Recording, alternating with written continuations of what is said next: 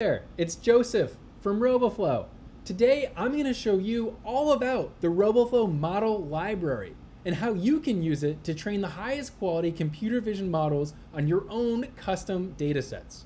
Okay, so what is the Roboflow Model Library? Where can you find the Roboflow Model Library? And how do you use the Roboflow Model Library to train high-performing computer vision models? Well, the first thing that you can do is visit models.roboflow.ai, and you're directed to this page here. You'll notice that the Roboflow Model Library is completely free to use. And we support today two types of vision model architectures: object detection and classification. You'll notice that we have over 10 object detection model implementations and over 3 classification models. If there's a model that you want to see support for, but you don't see it in the Roboflow Model Library, drop us a comment in this video and we'll get back to you about when we plan to support it. Okay, so what's in here? The Roboflow Model Library contains overviews of notebooks, tutorials, and resources so that you can use any computer vision model that you might need for your given problem. For example, you'll notice that all these object detection models, we actually have some of the same models implemented in different frameworks. For example, for YOLO v3, we have a YOLO v3 implementation in Keras and a YOLO v3 implementation in PyTorch, depending on what best suits your needs. For faster RCNN, we have an implementation both in TensorFlow and in Detectron 2. Now, let me click into one of these examples so you can see what's included in the Roboflow Model Library. So for YOLO v5, for example, which is implemented native to PyTorch, so this is a PyTorch implementation, we have links to a tutorial so that you can follow along with a blog to train on your custom dataset, a video, which might contain someone that you know, or even the source code on the repo on GitHub for you to be able to have the code available for training. GitHub's actually down at the time of recording. Here it is. So you can actually go to the source code and edit and use however you need. Now, the last thing is this Colab notebook, which allows you to train your model using free GPU resources. Now, before I jump into training, let me just walk through a few things.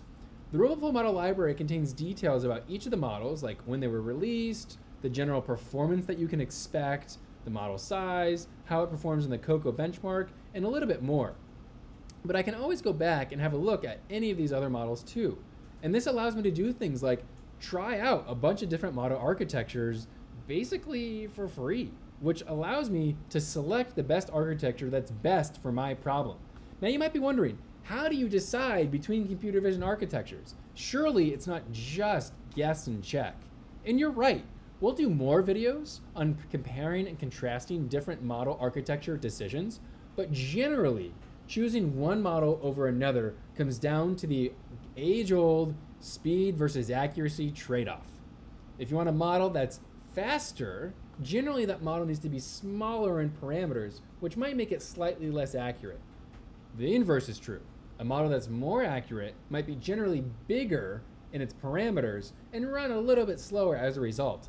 Another consideration is making sure that you choose a framework that works best for your type of problem.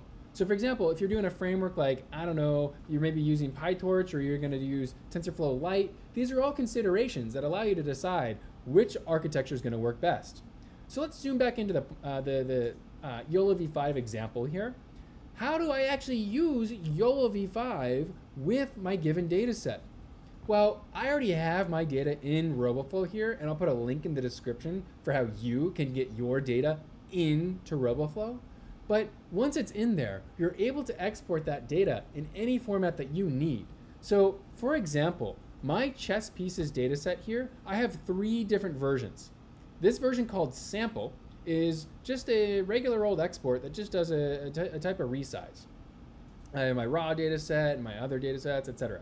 Now, when I have my data in Roboflow, I've already performed all my annotation checks, I've pre-processed it, I've done augmentations, I've made everything generally work the way that I need it to work. The question then becomes, how do I get the data from Roboflow into my model so I can do my training? I go ahead and click export, and you'll notice that when you export, you're provided with a wide array of different formats. So you need to match the format for your images and annotations to the format that the model library calls for. So for example, if I'm going to use YOLO v5, the PyTorch version, naturally I'm going to select the YOLO v5 PyTorch model type. I'd click continue here, it zips it up and it gives me the link to my dataset. If I'm going to use YOLO v4 Darknet, which of these do you think I would use? I actually don't see YOLO v4 called out, but I do see YOLO Darknet. Because YOLO v4 is a part of the Darknet family, in fact, that is the one that I would need to train my YOLO v4 Darknet model on this specific format. Okay, so I'm going to say that I'm doing YOLO v5. So from the model library, I'm in the YOLO v5. I clicked open the Colab notebook. So this Colab notebook is the Roboflow version of the Colab notebook. Now watch what I'm going to do here. I'm going to click File, Save a Copy in Drive. This creates your own copy of the notebook. So now you can make any edits, you can run it, you can change all sorts of stuff. That's what you need to do. So up here, I'm going to rename this and call it, I don't know, Demo Example Roboflow Custom YOLO v5. Now, once I'm in here, I have just a basic Jupyter notebook hosted on Google Colab. So it runs just like a Jupyter notebook where I can run each of my cells with Control Enter. I can add text cells, I can add code cells, all that good stuff. Now, this notebook has a lot of documentation about what's happening step by step, but generally, you just basically run each of the cells one after another and you'll be good to go. But you'll note, when you get to the step of downloading our correctly formatted data set, this is where you need to get your data from Roboflow in the correct version into this given model. So you'll see here, this curl link matches what your data set should be. So I see your data set here. So if I go back to my data set, and I click export, I wanted YOLO v5 PyTorch, continue, I get this link. And this link is super secret. Do not share this link with anyone outside of your team. Oops, got a little impatient there. So with this link, you'll notice that my key is intentionally blacked out, so you actually can't see my key, dear viewer. So I'm gonna copy that. I'm gonna drop it right on in to this line here. Now, I'm actually not gonna do that on screen because I don't want you to see my data or my key specifically. So I've actually already started one demo example over here. And so my demo example over here at the top, I dropped in my data set, I already cleared the name, and then it ran, I got all my data in here, and then I kicked off training for 200 epochs. And after those 200 epochs, I get some results. So there's train. You can see here that it trained for 14 minutes is all. And then I can visualize my results. So I can run the next cell after that, visualize these output graphs, and have a look at how my model performed. And I see that actually the recall does quite well, as does precision, and it's leveling off, so my model is getting better. And I can even see, my ground truth data with augmentations, all those chess pieces. I can see my weights, and then I can run inference with those weights, and then I can print out the result of all of those inference from my weights in this exact notebook. And you'll notice here that YOLO v5 does inference quite quickly.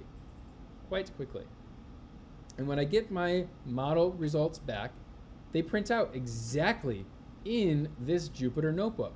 And so you can see, look at this model. It does extremely well after just being trained for 200 epochs on how many images?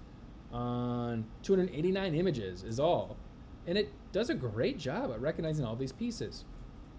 And then I could go ahead and export my weights into my Google Drive folder. I could download them. I can do whatever I want. And the nice thing is that I can do this for any of these notebooks that I find in the Roboflow Model Library. So if I want to do the same thing for YOLO v4 Darknet, I would grab the YOLO v4 Darknet notebook.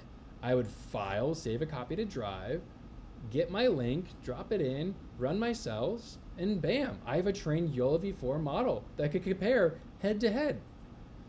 So that's largely it. Each of these models are all ready for you to use, and we're constantly improving them and constantly adding more. Drop a comment for models that you want to see us add to the Roboflow Model Library.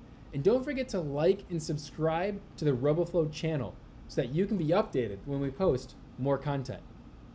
Happy training and good luck.